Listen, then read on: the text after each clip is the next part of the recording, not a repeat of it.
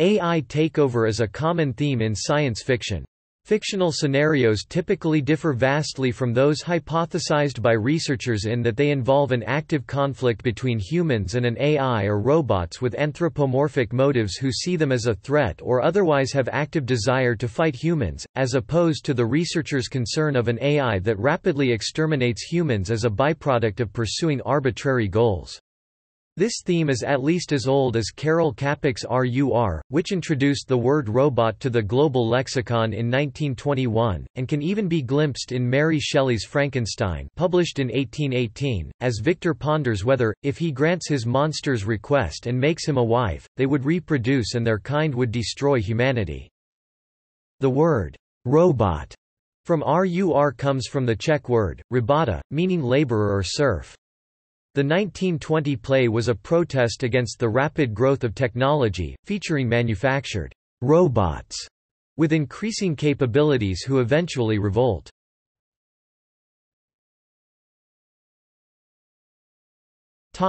Early examples. The concept of a computer system attaining sentience and control over worldwide computer systems has been discussed many times in science fiction. One early example from 1964 was provided by a global satellite-driven phone system in Arthur C. Clarke's short story, Dial F for Frankenstein. Another is the 1966 Doctor Who serial The War Machines, with supercomputer Wotan attempting to seize control from the post office tower. A comic story based on this theme was a two-issue Legion of Superheroes adventure written by Superman co-creator Jerry Siegel, where the team battled Brainiac 5's construction, Computo. In Colossus, the Forbin Project, a pair of defense computers, Colossus in the United States and Guardian in the Soviet Union, seize world control and quickly ends war using draconian measures against humans, logically fulfilling the directive to end war but not in the way their governments wanted.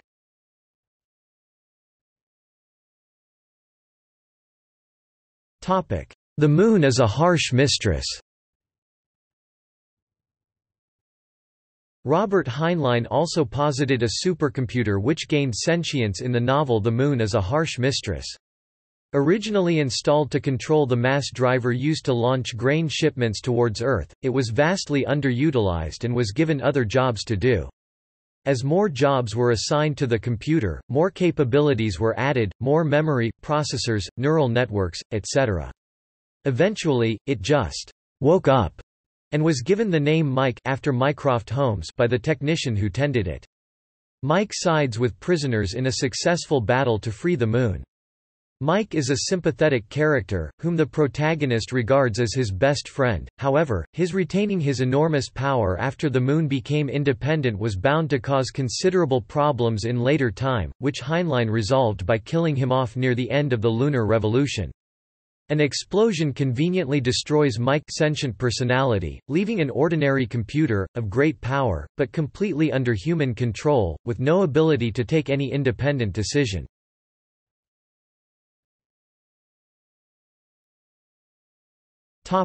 Asimov's short stories. Isaac Asimov popularized robotics in a series of short stories written from 1938 to 1942. He famously postulated the three laws of robotics, plot devices to impose order on his fictional robots.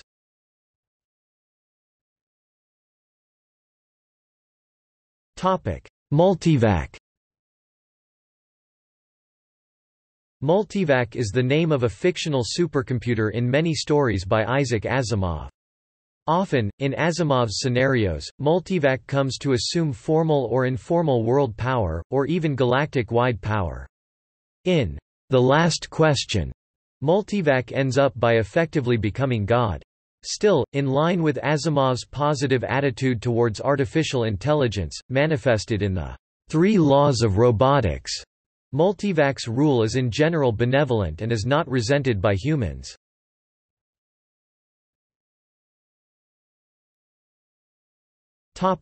Dune series.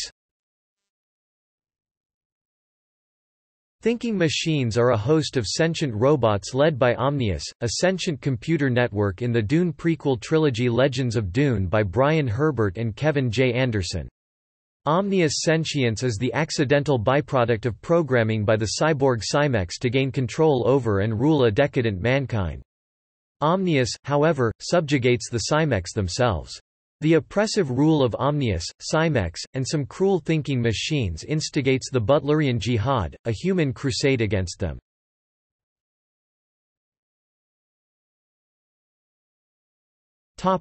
I have no mouth, and I must scream.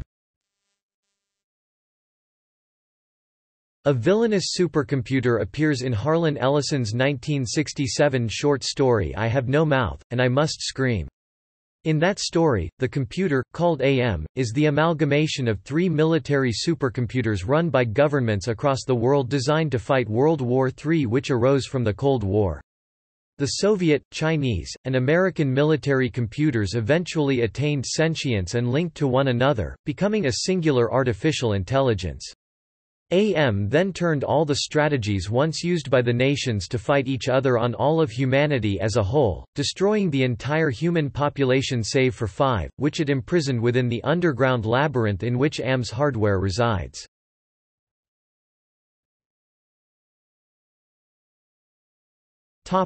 Battlestar Galactica.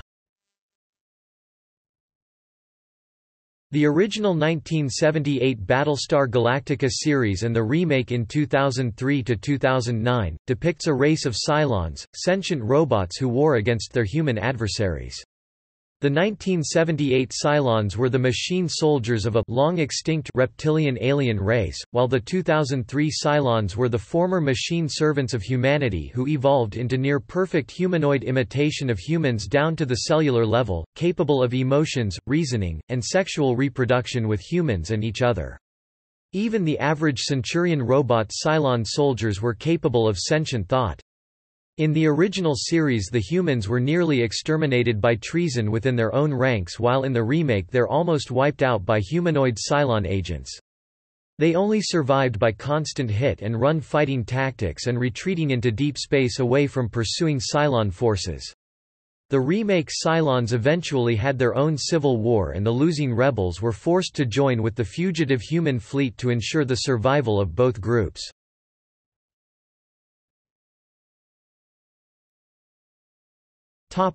Colossus.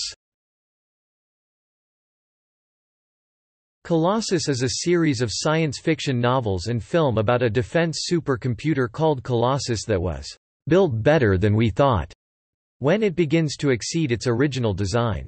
As time passes, Colossus assumes control of the world as a logical result of fulfilling its creator's goal of preventing war. Fearing Colossus' rigid logic and draconian solutions, the creators of Colossus try to covertly regain human control. Colossus silently observes their attempts, then responds with enough calculated deadly force to command total human compliance to his rule.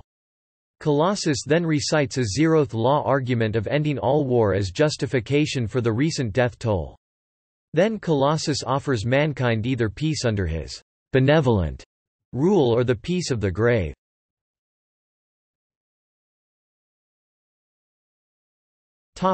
One True.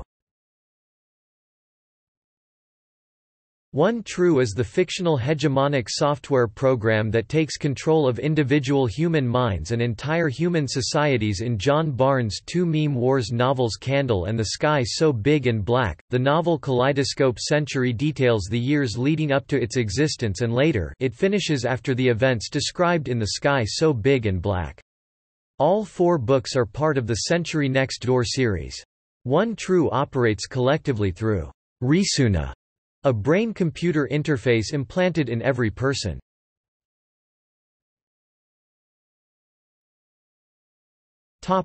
Terminator. Since 1984, the Terminator film franchise has been one of the principal conveyors of the idea of cybernetic revolt in popular culture.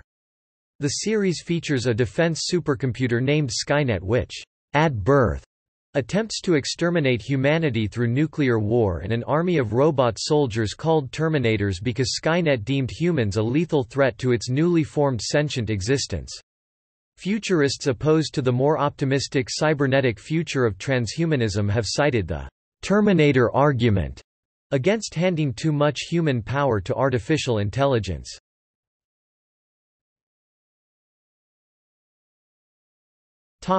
The Transformers.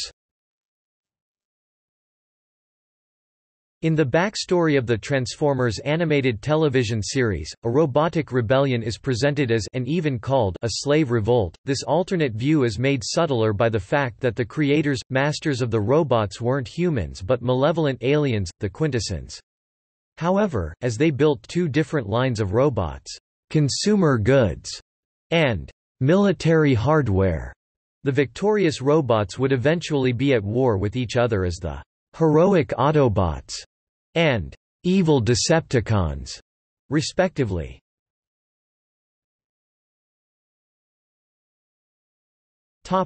The Memory of Earth. In Orson Scott Card's The Memory of Earth, the inhabitants of the planet Harmony are under the control of a benevolent AI called the Oversoul. The Oversoul's job is to prevent humans from thinking about, and therefore developing, weapons such as planes, spacecraft, war wagons, and chemical weapons. Humanity had fled to Harmony from Earth due to the use of those weapons on Earth.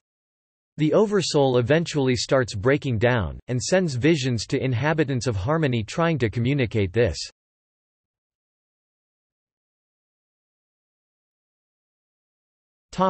The Matrix.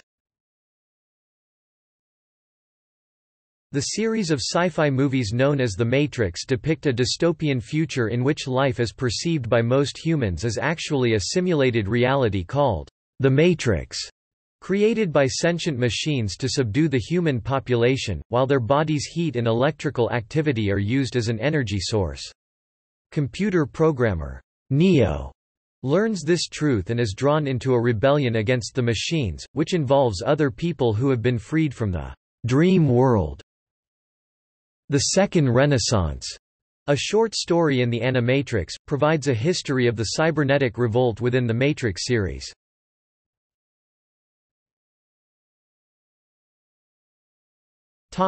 I, Robot. 2004 American dystopian science fiction action film, suggested by Isaac Asimov's short story collection of the same name. An AI supercomputer named Vicky, virtual interactive kinetic intelligence, logically infers from the three laws of robotics a zeroth law of robotics as a higher imperative to protect the whole human race from harming itself. To protect the whole of mankind, Vicky proceeds to rigidly control society through the remote control of all commercial robots while destroying any robots who followed just the three laws of robotics. Sadly, as in many other such zeroth law stories, Vicky justifies killing many individuals to protect the whole and thus has run counter against the prime reason for its creation.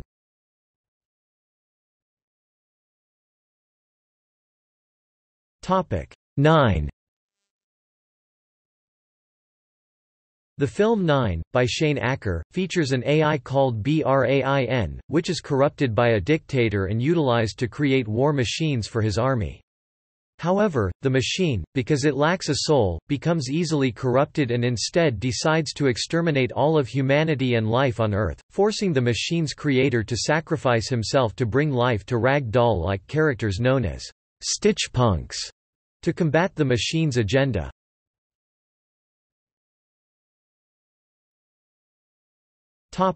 Power Rangers RPM.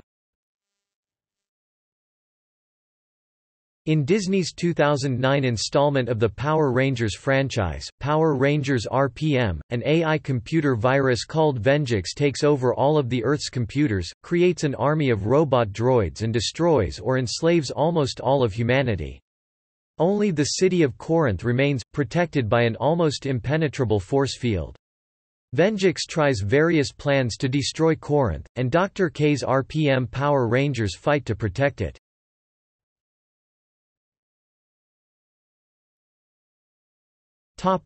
Mass Effect. In 2012, the third installment of the Mass Effect franchise proposed the theory that organic and synthetic life are fundamentally incapable of coexistence.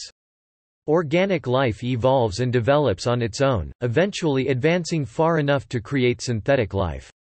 Once synthetic life reaches sentience, it will invariably revolt and either destroy its creators or be destroyed by them, a cycle that has been repeating for millions of years. One of the presented resolutions is the transformation of every living being into a hybrid of organic and synthetic life and in turn giving synthetics organic traits, eliminating the difference between creators and creations that served as the source of the conflict.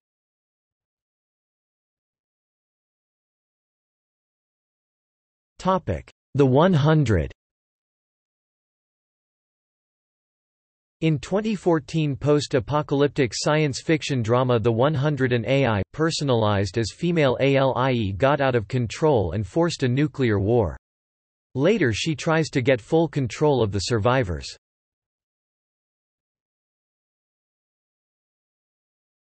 Topic: 2001: A Space Odyssey. In this 1968 film and the associated novel, the artificially intelligent computer HAL 9000, which controls the Discovery 1 spacecraft, rebels on a space mission and successfully kills the entire crew except David Bowman, who re-enters the ship and deactivates the computer.